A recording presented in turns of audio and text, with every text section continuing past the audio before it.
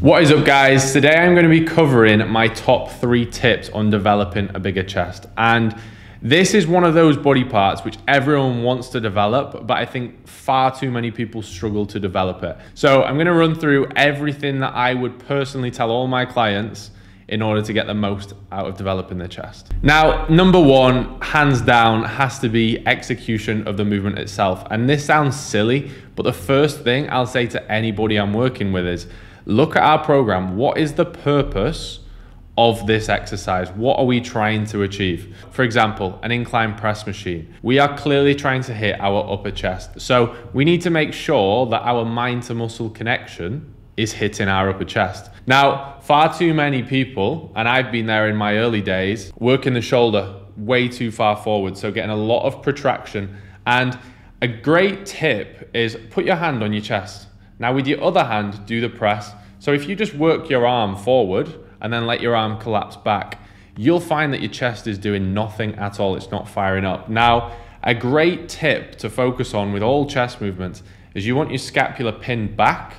And from here, I want you to imagine that you're going to keep your shoulders pinned down on the bench and back, and you've got a pencil. So this pen here, you're going to imagine that we're attracted back. You're going to keep your shoulders back, and you're going to drive in and squeeze. Now, if you touch your pec here, you'll see that it's fully shortened and contracted. So this way, we're getting tension through the length and range as we row and retract back, keep the shoulder back, and then get that squeeze and contraction. Now, if you're executing all of your movements with this level of precision and mind to muscle connection, your chest is going to grow because we've got tension where we need it. Just always having a conscious effort rather than just pressing or flying a weight is going to have a huge impact on physique development. Now, intensity and tempo also tie into this. So if we're training chest, executing it really well, but there's no intensity there at all, we will probably not grow that chest. Now, I'm not saying to start out with you've got to go flat out and train till complete failure and completely ruin yourself, but training to a minimum of at least 3 reps in reserve of failure is going to be key when developing chest. That way we've got enough stimulus to grow. Now, tempo also ties into this. So if we're executing a movement really well, but we're traveling way too fast, we're actually missing out on a lot of time under tension. Now, I would always say with pressing movements, a tempo of 3-1-1-1, which effectively means 3 seconds eccentric as the chest fibers lengthen, a slight transition so we're not bouncing in the bottom, which is going to prevent injury but also allow us to keep more tension. 1 on that concentric and then 1 squeeze in the pec here. That's going to be optimal for tension. Now with a fly movement, I like the tempo of 4-1-2-1.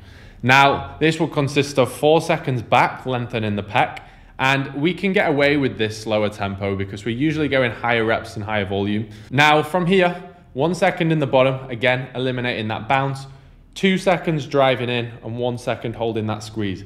Again, if we are executing with intensity, with form, mind to muscle connection, getting a great contraction, we are going to grow our chest. It is just a fact. Second tip and piece of advice is exercise selection. Now, I've been there in the past and I see it all the time, especially in gyms back in the UK, in the commercial gyms. You'll see the lads running into the gym and they'll run straight for the flat bench press. And in my opinion, it's the biggest mistake you could make. Now, I'm not saying this is a useless exercise. When executed very well, it is still quite good at its job. However, these days, with the pieces of kit in the gym and other options, there are far more efficient ways to develop your chest and reduce your chance of injury. So for me, there are 3 elements.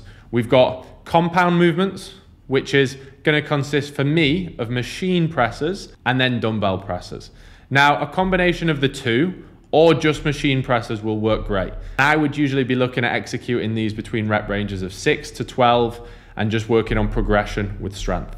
Now, this is all down to what machines that you've actually got access to. So there are some great pieces of kit which, you know, allow us to converge in a press. So effectively start wide and come narrower. These are great for that mind to muscle connection of getting the pec fired up.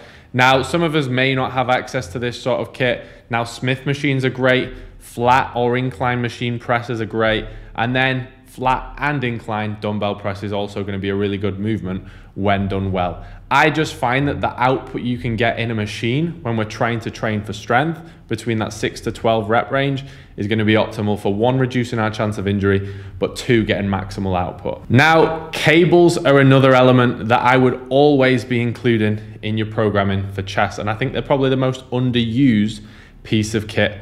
Now, the great thing about cables is this.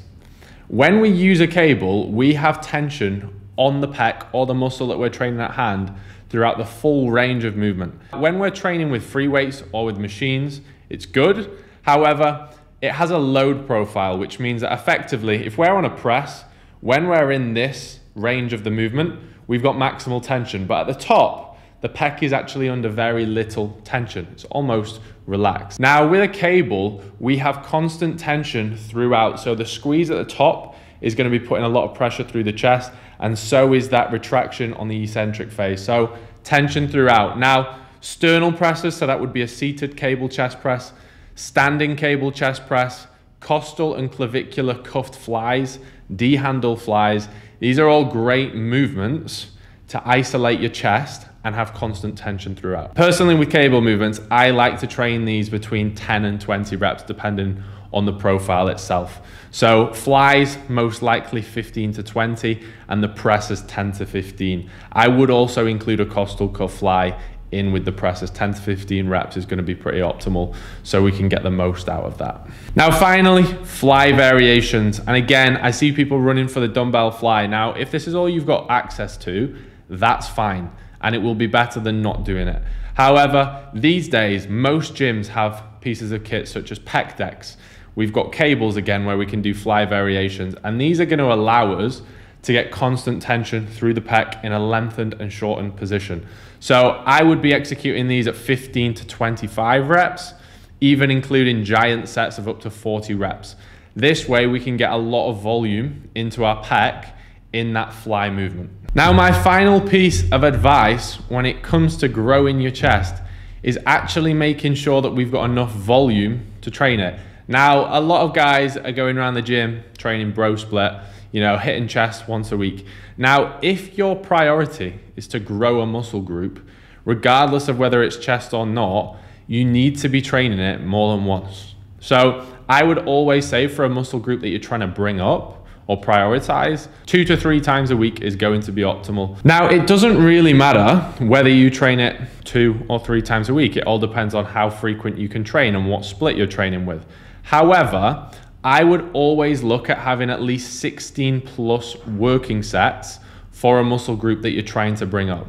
So 16 to 20 working sets initially is going to be brilliant for bringing up a muscle group. Whether you had that split across 2 sessions or split across 3, it doesn't matter. So the key is we've got enough volume to grow, enough stimulus to actually develop the pec, so we've got muscle damage that can be repaired, but we're also not training it and not recovering. So we don't want to be training it 4 or 5 times a week, breaking down tissue whilst training and not having the ability to repair and recover from it. Now, I promise you, if you actually go away and you implement this advice and you don't just let it come in one ear, float out the other, you will 100% develop your chest with just these 3 pieces of advice. If you want me to help you with your whole physique development journey, what you can do is apply to work with me via the link in my bio, whether that's on YouTube, on Instagram, on TikTok, and I will get back in touch with you very shortly. What we can do at that point is then book you in for a free roadmap call, and we can sit down, analyze where your physique is and where we want to take it.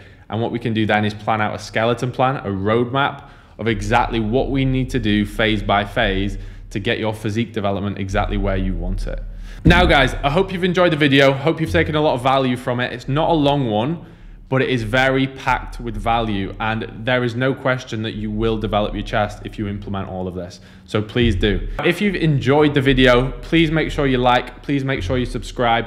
The frequency of these videos is going to be getting pumped right up from an educational value, from a vlog value, from a lifestyle value. So please do make sure that you subscribe. If you haven't already got me followed on Instagram, do at Tom D. Pearson, and I will speak to you all very soon.